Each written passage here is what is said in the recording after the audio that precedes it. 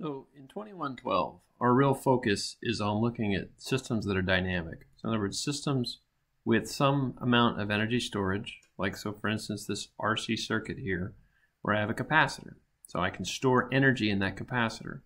Whenever I have an energy storage system, I have a dynamic system, which means that its behavior over time, so in other words, what the voltage looks like over time, can be described using a differential equation like what we have right here. So every system we look at in 2112 basically comes down to something that is fundamentally time varying and thus fundamentally described as a differential equation. Now, as you guys know by this point in time, sinusoids are a special topic for us in electrical and computer engineering. And the reason is that because many of the signals that we have in the real world are sinusoidal. You know, for instance, audio signals, powered system waveforms, radio waves, etc. All of those things tend to be sinusoidal. So in this case, I've got my simple circuit and I say I got a 10 cosine 100t minus 30 degrees going into this circuit. Now again, first thing we learned is that I can figure out the output by solving the differential equation. That differential equation always has two components to its solution. The first of them is a transient solution. That transient solution reflects the fact that that capacitor fights off any change in energy storage that happens. So there's a transient response, and then there's a steady state response, and the steady state response reflects what the input is trying to do to the voltage here after the transient has sort of died off. Okay? So what we know is that the transient response, this a e to the negative t over tau, that's going to decay to 0 if we wait long enough. So because the transient always decays, we give special emphasis to the steady state component. And there's essentially three methods that we can think of, at least, for trying to solve for what that steady state component is. And I've written out sort of the three of them here. So undetermined coefficients, phasors, and Laplace. Undetermined coefficients is basically what you guys learned in differential equations. In other words, I guess a particular solution. So I can guess a particular or steady state solution of the form b cosine omega t plus phi, which in the context of differential equations you probably did as some coefficient times cosine plus another coefficient times sine. If I go back and look at trig identities, I can figure out that these two things are equivalent to each other. All right? You went through and you guessed this. In other words, you popped this solution into this equation in addition to providing v in, and then you basically solve for what b1 and b2 are and can solve for what b and phi are. All right, that's the math approach. But we said that given that our interest really only lies in the steady state solution, I could effectively make use of another approach that we called phasor analysis, where we said, all right, well, instead of v in of t, all right, I'm going to represent the input by its phasor domain representation. So in other words, v in of t could be represented as a complex number with a magnitude v and an angle. So in this case, v is 10 volts and the angle is negative 30. Okay? So if I took that approach, what we said was I could make simplifications for I equals c dv dt and v equals l di dt. Basically what I found in this world here is that for a capacitor, the phasor on a capacitor is the capacitor voltage is equal to 1 over j omega c times IC, and for an inductor, VL equals j omega L times IL, like that. Okay. Well, these came out of the differential equation results, which is that I equals c dv dt and v equals L di dt. In other words, by going into the phasor domain and only focusing on the steady state response, I got these simplifications that allowed us to write simple algebraic equations. Those algebraic equations were complex, but we didn't have to write differential equations anymore. So if I looked at a circuit like this one here, what we said was we had V in the phasor, okay, which is V angle negative 30 degrees in this case. I had R and I had C. And I wanted to find, in this case, I've called this V out, and I wanted to find its phasor. And what we said is if I find its phasor, I can transform that phasor back into the time domain. The critical element that we learned from differential equations is that if I have an input at a particular frequency, so in this case 100 radians per second, I know that the steady state voltage across this capacitor is going to have the same frequency. It's never going to change frequency. If my input is 100 radians per second, every other voltage and current in the circuit is going to have a frequency of 100 radians per second. Only the amplitude and the phase can change. We learned that from differential equations, and we use that result from differential equations to jump to phasors. Okay? So in this case, I had a much simpler approach where I just said, well, V out then is equal to, or the phasor for V out is equal to the phasor times V in, and I just did a voltage divider analysis. In other words, in this phasor world, all right, essentially what I said was I could just use circuit analysis like I learned in circuits 1 and just apply that with impedance instead of resistance. So on top here I have 1 over j omega c, that's the impedance of the capacitor, over the total impedance of the circuit, which is 1 over j omega c plus r. If I simplify that whole thing, it becomes simply j omega rc plus 1 and 1 on top times V in. You don't see how I got that. You can see, well, if I multiply by j omega c over j omega c, which is equivalent to multiplying by the number 1, I get the result that's shown here. Okay? All right, so what we did is we said, well, if I wanted to know what V out of t is, so if I want to know what the steady state solution for that is, the steady state solution would be the magnitude of V out, whatever that is, times cosine of omega t, the frequency didn't change, plus the angle of V out, the phasor, like that. Okay? So let's go through this particular example. So in this case, I've got these numbers up top here. All right, so if we want to help ourselves, maybe we'll move that down here. Okay. All right, so let's plug the numbers in. So for this guy here, I have 1 over j times, so omega is 100, okay, and C is 1 microfarad, and R is 1 mega ohm, plus 1, all times V in is equal to V out steady state. Okay, so that becomes 1 over j 100 plus 1 times V in. Now the phasor for V in this case, V negative 30 degrees. So if I look at this particular case here, I have times 10 with an angle of negative 30 degrees. So what do? Well, what I do here is I say, what's the magnitude, right? And what's the phase angle? So the magnitude would be the magnitude of the top, which is 1, divided by the magnitude of the bottom, which is 100 squared plus 1 times 10. So if I do the math on that, that becomes 0.01 times 10, or 0.1. The angle of V out steady state, right, I get simply by combining the angles of this guy, and that phasor.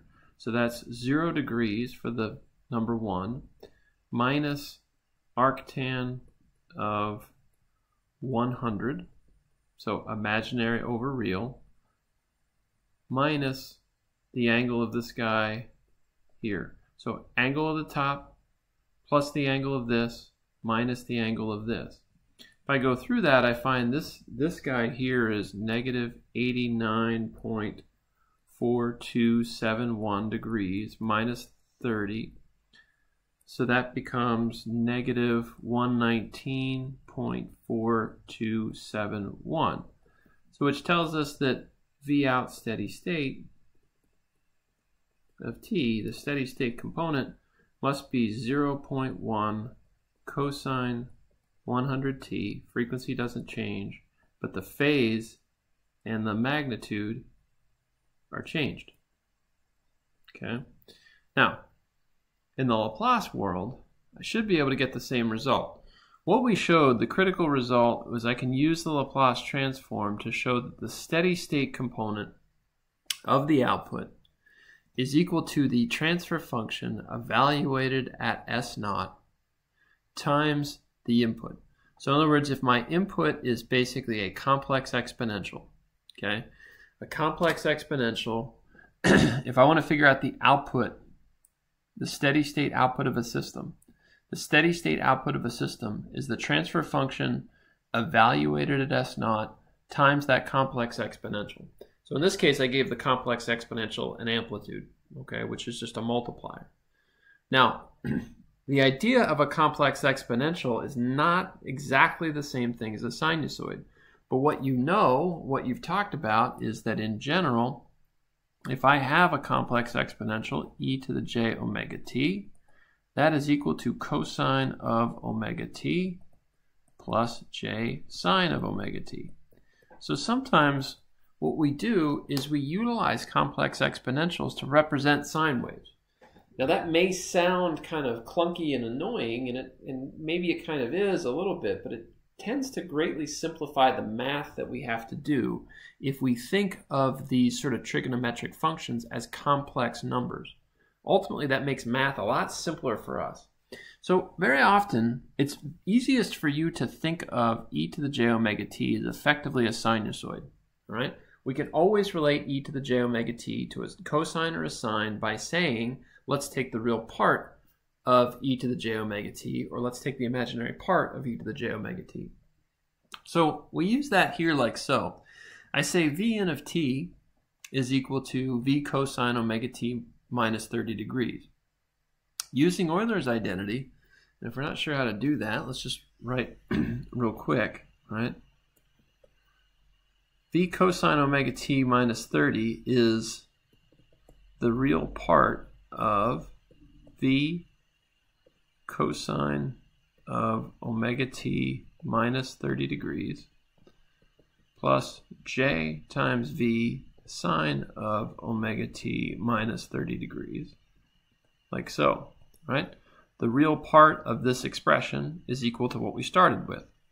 Well, that also has to be the real part of v e to the j omega t minus 30 degrees plus,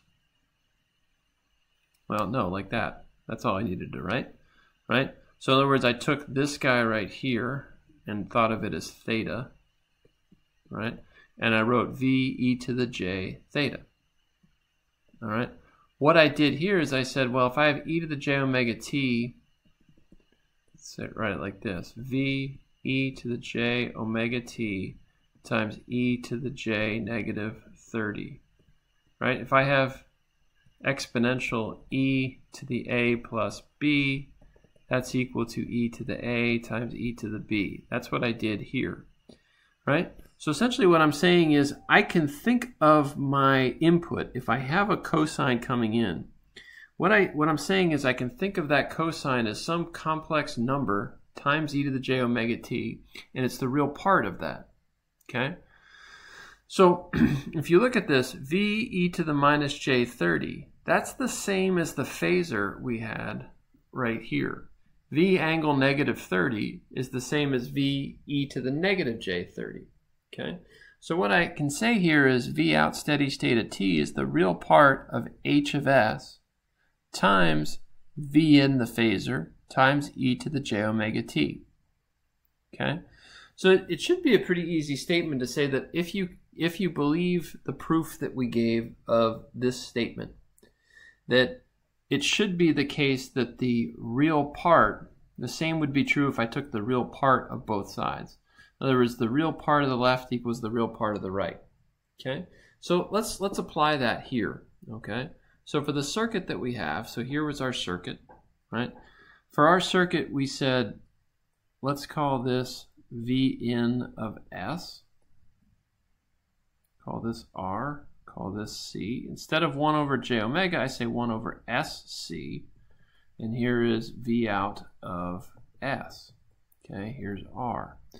So I use the relationship again that I had from circuits 1. I use a voltage divider relationship to find V out of S. So V out of S equals V in of S.